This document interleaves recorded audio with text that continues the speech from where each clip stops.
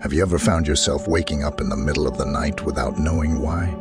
You're really tired and in a deep sleep, but out of nowhere, it feels like something made you wake up, even though you're not sure what it was. If this has happened to you, don't stress. You're not the only one. In today's video, you are going to find out the real reason why God wakes you up at night and what it means.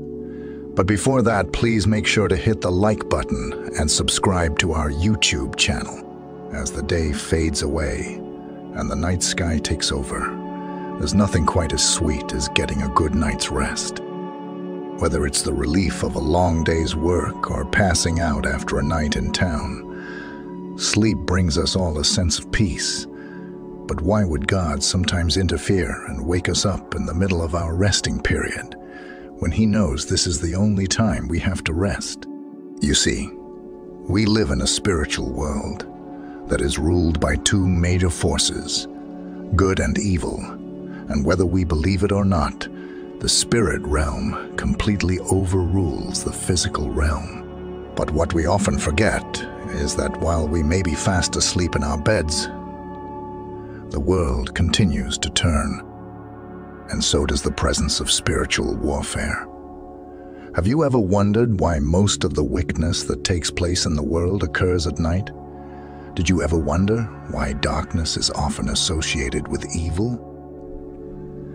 That is because the devil finds nighttime as the best time for him to carry out his mischievous activities and go undetected.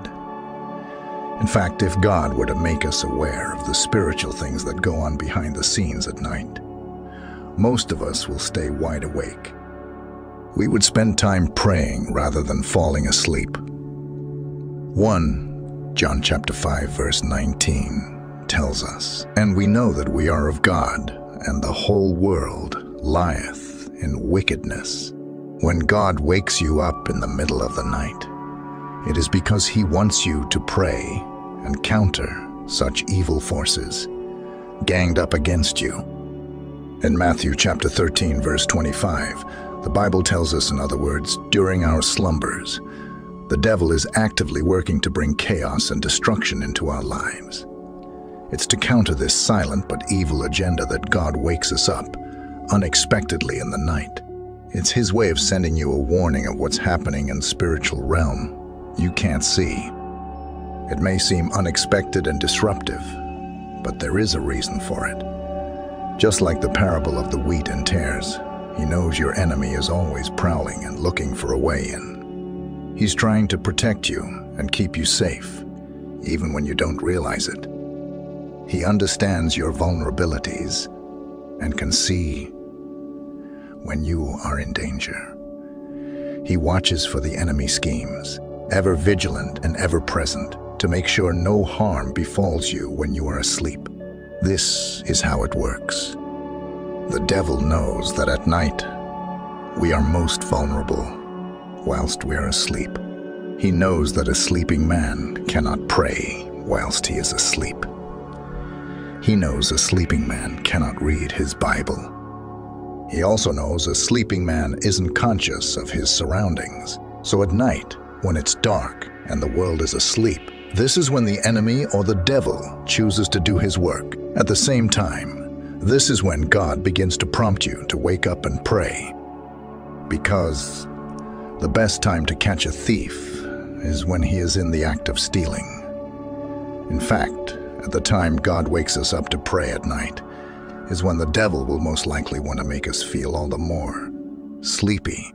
Have you ever wondered why you feel much more sleepy when it comes to waking up to pray? Remember how the disciples of Jesus also fell heavily asleep in the Garden of Gethsemane just before Jesus was arrested.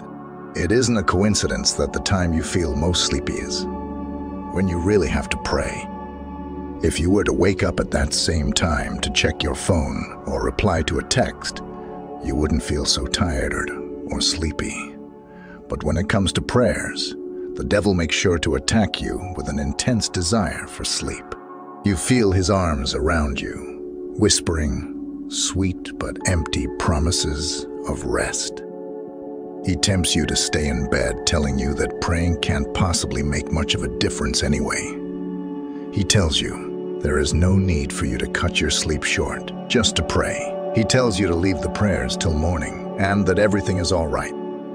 But he's wrong. Whenever God wakes you up in the middle of the night, it is because he has seen the enemy attacking you and wants you to take charge spiritually.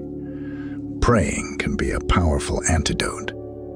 It helps you to counteract and dismantle whatever plans the enemy has set up against you. The devil knows that if you take control of the situation and pray, you will overpower him. That's why he's sending waves of sleepiness, just enough to make you too comfortable to act. These aren't coincidences. He knows there is power in prayers, and he wouldn't want you conducting any spiritual activities that will hinder the plans he has against you. Waking up to pray might be a difficult feat, but those who heed God's call are rewarded with spiritual victory. The more sleepy you get, the more effort you should put into your prayers.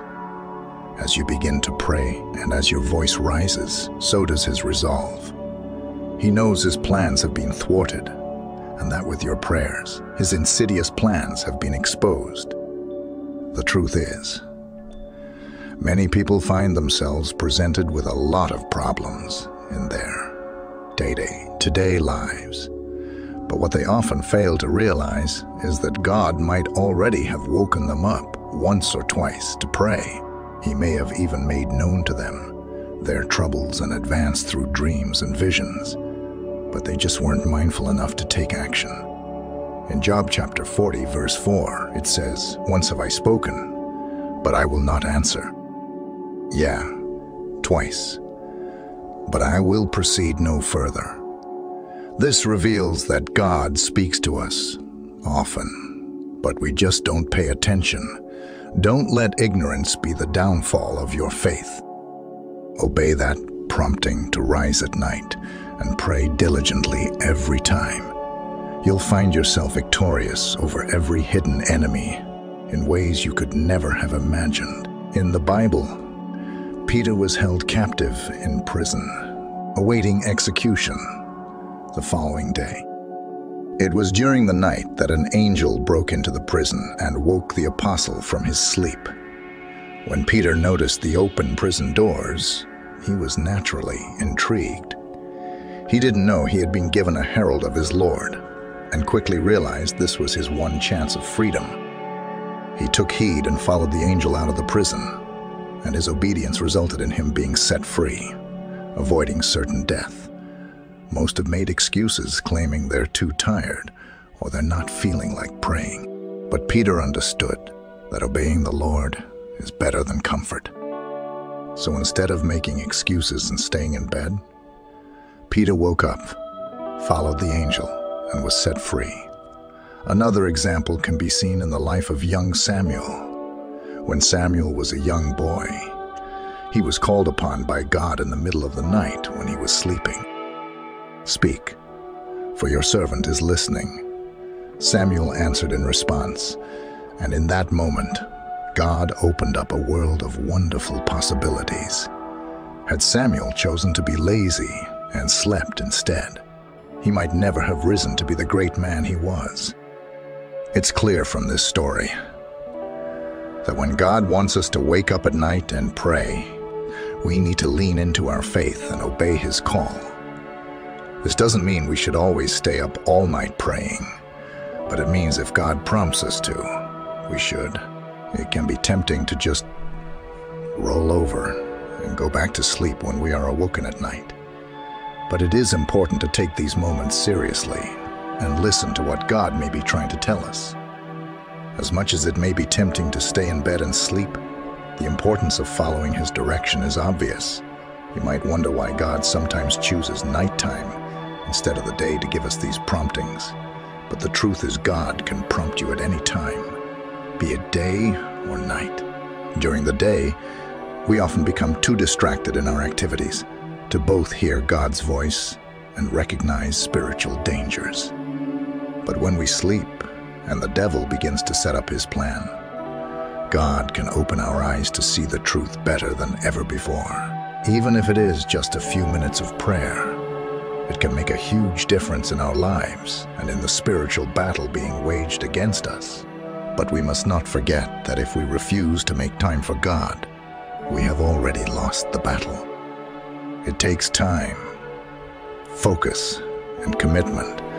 But when you make it a habit of rising up in the stillness of the night to connect with God, unseen spiritual battles can be won. You will be amazed by how much a few moments in the presence of God each day can do for your spirit. Every time you wake up, speak to God. First, just before you pick up your phone or speak to your friend, because only He alone can guarantee you a safe life mentally, physically, and spiritually. A person who spends an hour at night praying is much more powerful than a man who spends an hour praying during the day.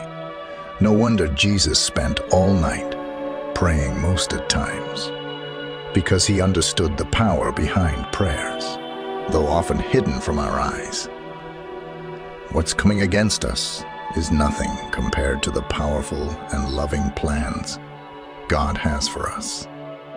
When we honor Him and rest in Him, He will watch over us in the night and keep our souls safe and secure. So if you find yourself awoken in the middle of the night, be rest assured that God has something important to tell you. He's just waiting for you to listen. So there you have it. Thank you for watching. If you love our videos, please feel free to subscribe to our channel.